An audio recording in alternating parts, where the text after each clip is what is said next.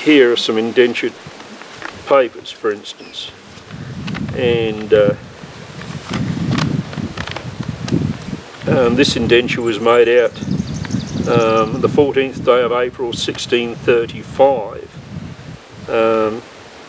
and I won't go through it all, but it says that it promises the said Elizabeth Adams to pay for her passage from England to Virginia, and to find her with meat, drink, apparel and lodging, with other necessaries, during the said term, and at the end of the said term to give her 1 whole year's provision of corn and 1 cast iron pot. Now that's not very much, but it's better than nothing, I guess. On the other hand, we have one for a male servant, and it reads much the same, except the freedom dues contain 1 whole year's provision of corn and 50 acres of land. Now the land on freedom dues generally varied from 30 to 50 acres, so 50 acres is pretty good, but that's all, just the corn and the land. There were other items normally granted besides the land. You could be 3 barrels of corn, 2 sets of clothing, a gun, a grubbing hoe, a weeding hoe, a cow, a horse. That was about it. And as I say, they could be negotiated. One man was told that he wouldn't get his freedom dues, but at the end of the term he would get a new suit of clothing and a pistol. I can only assume this was a negotiation, and that's what he agreed to. And now we come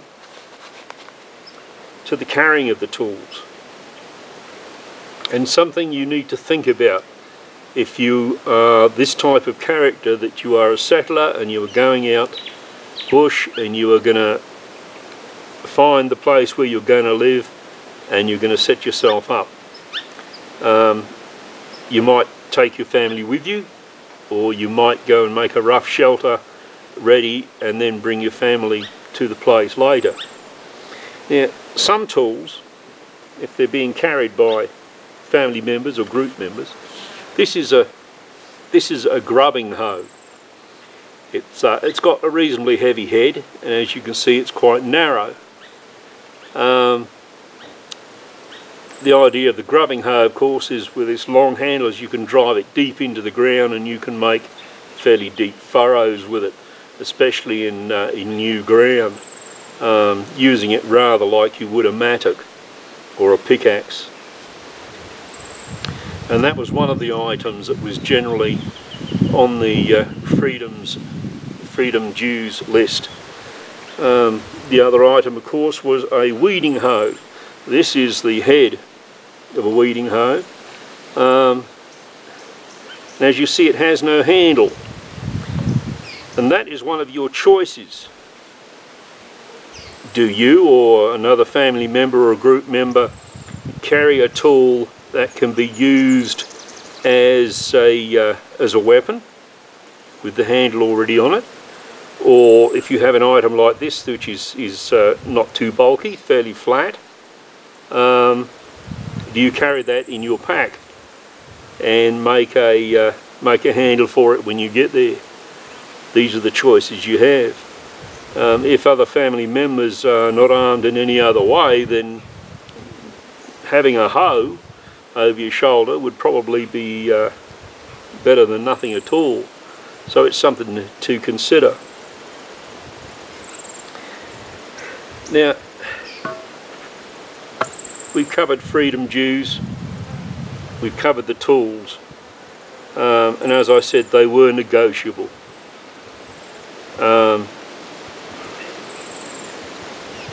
The full list of freedom dues was rarely rarely granted. There seems to have been more in the 17th century than in the 18th century. So by the mid-18th century, a lot of freedom dues are dropping away. You're not getting a lot. Now, if you were being granted land, say in Virginia, on somebody's plantation or part of a plantation, then it's not so bad. You don't need a horse or a cow to transport your corn or your tools or anything else. You're probably fairly close, and you could probably borrow a wagon to get your stuff there. But if you're going out bush and you're going away from the colony, then it's a different matter. You're going to be carrying it all on your shoulders if you haven't got an animal to cart it for you.